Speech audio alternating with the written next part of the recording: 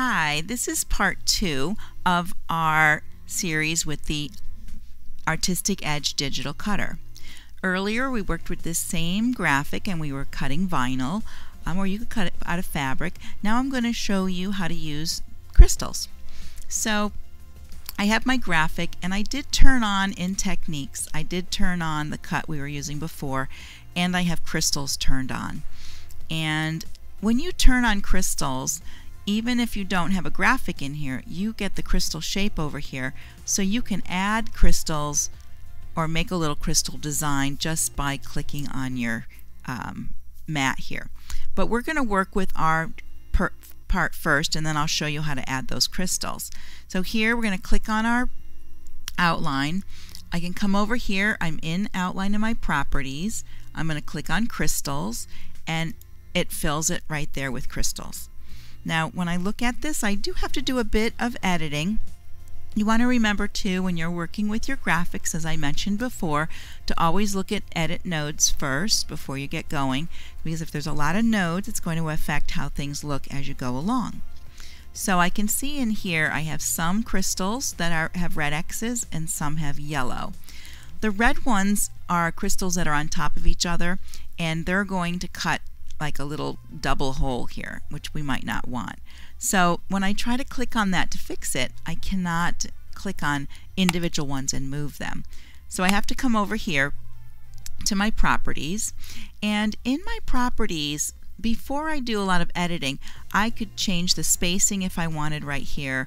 I could change the offset, the crystal size, the crystal color. I would want to do any of that first before I went and individually moved any of my crystals. Once I'm decided, oh yes, I want to go down to the little parts and do all the little crystals, that's what I need to do now, I'm going to click on separate to crystals, and then I can right click on here and ungroup. Now when I click off of here, when I click on these, each one of my crystals is loose now and an individual. So I can use my mouse or my keyboard controls to move them around.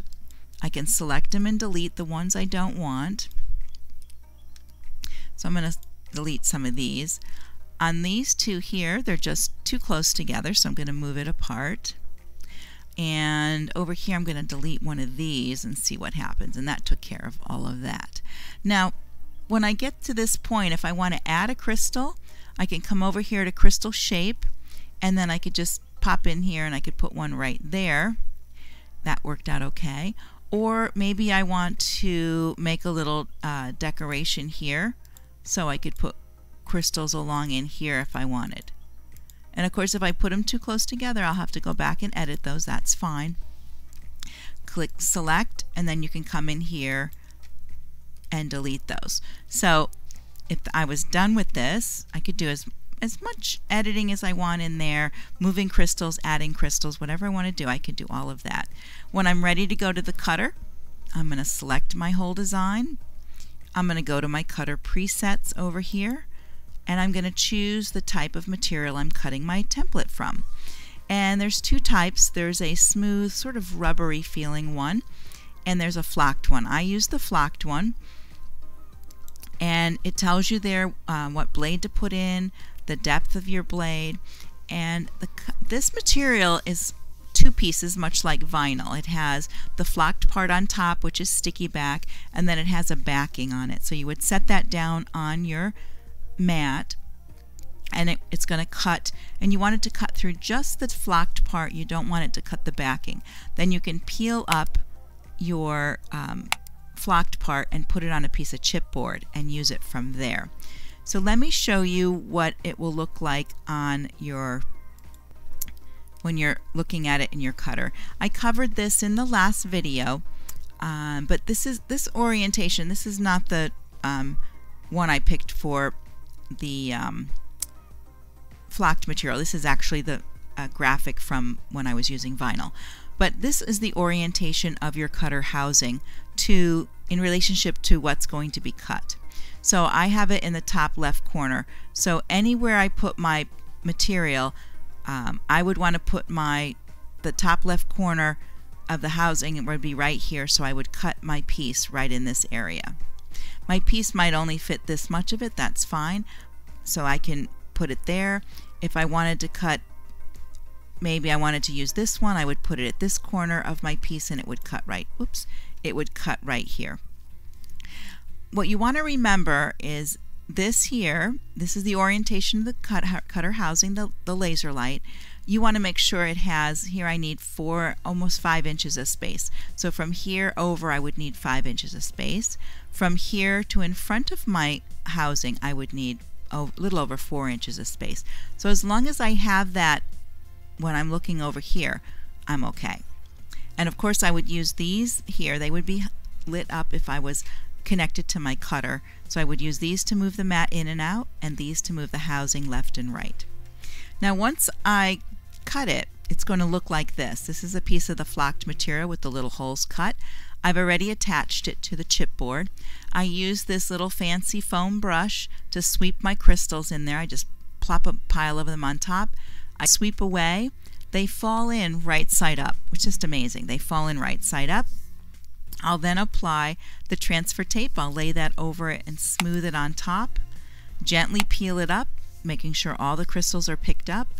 And then in this last picture here, I flipped it over to show you these are heat set or hot fix crystals. So they're all attached by the right side. When I flip this back down, I'm going to stick it onto whatever I'm going to adhere my crystals to and use either a press or my iron. And you can press right on the transfer tape, but I always put a piece of a press cloth over the top of it if I need to. And then I'll hold it for 10 to 15 seconds.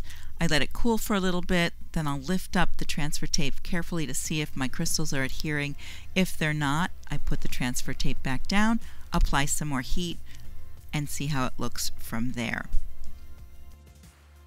Now, here I just used an outline on my crystals. If I wanted to fill this, I could easily fill it. I have it selected here. I have fill selected here. I just need to select crystals and it fills my shape. Just like that. Isn't that pretty cool? It's pretty easy. Now I could edit this too, just like I did the other one. I would want to come over here and separate the crystals. But again, before I do that, because once you separate the crystals, they're all individual. So there's some things you can do that affects all of them all at once. It makes your editing a little bit easier. So in here, I can go to my fill and I can pick different fits. So there's shape fit, rectangular, looks like that. I could come in here and pick circular, looks like that. Sometimes you get a really funky look to it and it's really cool. Contour gives me that kind of a look. All your shapes are going to require a different look. I could make them into a single line, which doesn't make sense here. Of course, we're back to shape fit and line fit. So line fit is very odd too. I really liked either the rectangular or the shape fit. Now if I went with rectangular, it did take away some of the pieces that were up on top and out here.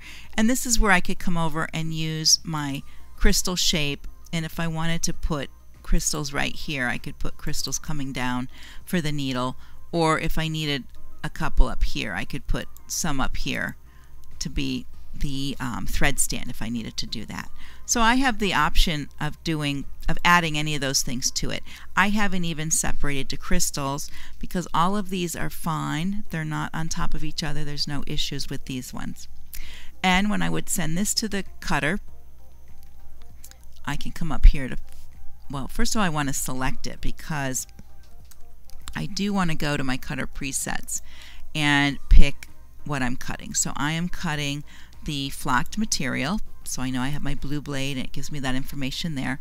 And I can come up here to File, Export to Cutters. My edges connect there. I'm going to connect. I'm not actually connected today. That's what it's going to look like when it cuts. And again, I would use my buttons here to move my mat in and out and left and right with the housing. So that should give you a quick quick start on doing some making crystal templates and playing in that area with the software. Remember, if you have any questions for me, my email is down below here. You may contact me, or if you have software questions, you can check with tech support. Their email is also there. Hope you enjoyed it. Let me know how you're doing.